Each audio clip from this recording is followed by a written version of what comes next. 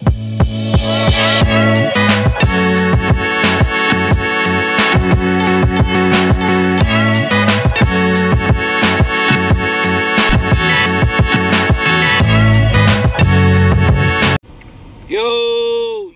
it's your boy Jay Boogie back in another video today. Make sure you guys like and comment under this video. Don't forget to like and comment under this video, no doubt.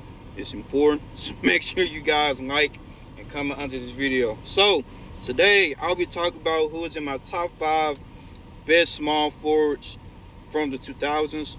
And number 5, I got no other than my man, the sharp shooter, the sniper, the three-point sniper, Stojakovic. Dude was a pure bucket getter, pure three-point shooter with the Sacramento Kings. Dude was phenomenal. He was a great impact to that stacked team with Sewell, Mike Bibby, Divock, Bobby Jackson, so forth. And Pedro was a key, important offensive part of that team in the 2000s for the Kings. You know, had a few All-Star appearances, made an All-NBA team. I think his best scoring season with the Kings, I think he averaged like 24 points per game. In that same season, guess who was number 1 in scoring?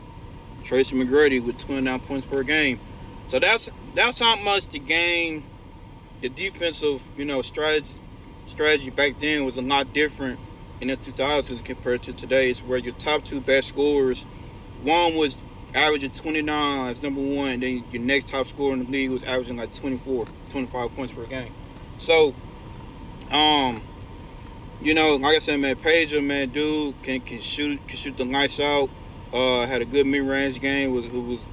Didn't have a lot of assists, but he was a great passer. When you watch his highlight, he was a great passer. And then of course he went to the Hornets. Dude was a bucket for the Hornets, still averaging 17 a game. And then of course, in the 2010s, he went on to win a championship with the 2011 Mavericks with Jason Kidd and Dirk Nowitzki. So Pedro Stojakovic was a sleeper. A lot of people sleep on him outside of his shooting. But you watch his highlights, when you look him up, man, dude was all-around offensive player. Like I said, man, he was one of the best three-point shooters in the 2000s, and especially at their forward position. So he deserves to be number 5 on my list. And then no other than number 4, the Matrix, the guy that shoots the ball like this. No other than Shawn Marion. Man, dude, man, dog. To be no other than 6'7" at the most at the small forward position, dude was a great rebounder. Dude had 9 seasons in the 2000s where he was averaging double-digit rebounding. That's insane. At the small forward position, automatically already one of the best small forward rebounding. One of the best rebounded small forwards of all time. I mean, 9 seasons in the NBA in a decade of averaging double-digit rebound. I think he averaged no more than, at best, 11 rebounds per game in the 2000s. And dude, I mean, Shawn Marion was a key part of the Suns' success. They, their honeymoon phase, meaning their adrenaline phase, where it was him, Steve Nash, Amari Stoudemire, Joe Johnson at one point, Quentin Richardson, Barbosa, and then Boris Diaw. So Shawn Marion was, he wasn't a guy with the pretty jump shot, but dude still knew how to get buckets. He was a great slasher. One of the best defenders in the 2000s. Every season, he was averaging more than 2 steals and averaging a block per season in the 2000s. Dude was incredible for his time, especially in the 2000s with a lot of great guards and big men, but the small forward was kind of limited. But he was like the bright light of the small forward in the 2000s, and I think in the 06-07 season, he was just out of his mind. This was probably his best season with the Suns and in the 2000s, in my opinion. So Shawn Marion was an all-around guy. He was a glue guy, all-around player. Like I said, slasher, great rebounder. He was a good free throw shooter despite his shooting form. Orthodox. Like I said, that fast-paced offense worked well with him when Nash came along. It worked well with how he played the game. Like I said, dude was on around on both ends of the floor. Basically, he was like a two-way slasher that can rebound the ball and still give you like 20 a game. So Shawn Marion deserved to be number 4 on my list, man. He's definitely highly underrated, no doubt.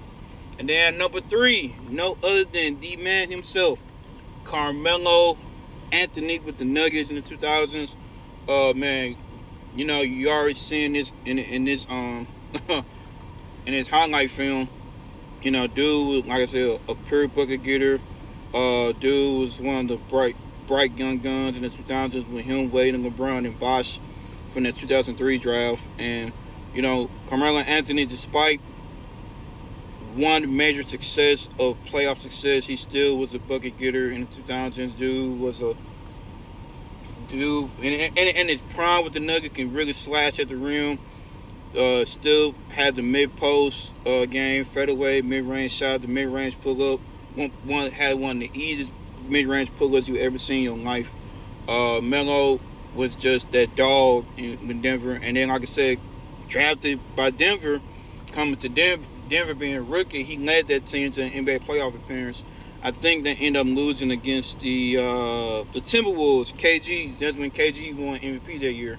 So they ended up losing to the Timberwolves in 4 games, but still very impressive to a rookie leading a team to the NBA playoff in years, because that was hot doo-doo trash years before Melo came.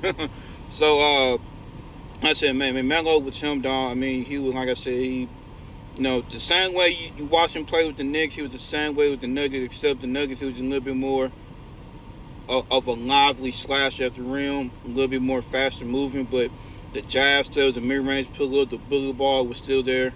And like I said, man, Melo was one of the best small forwards in the 2000s. And like I said, man, with the iconic shoe line he had when he was with the Denver Nuggets with the Jordan brand, was incredible. So Carmelo Anthony was a major part of the bright gems of the small forwards in the 2000s.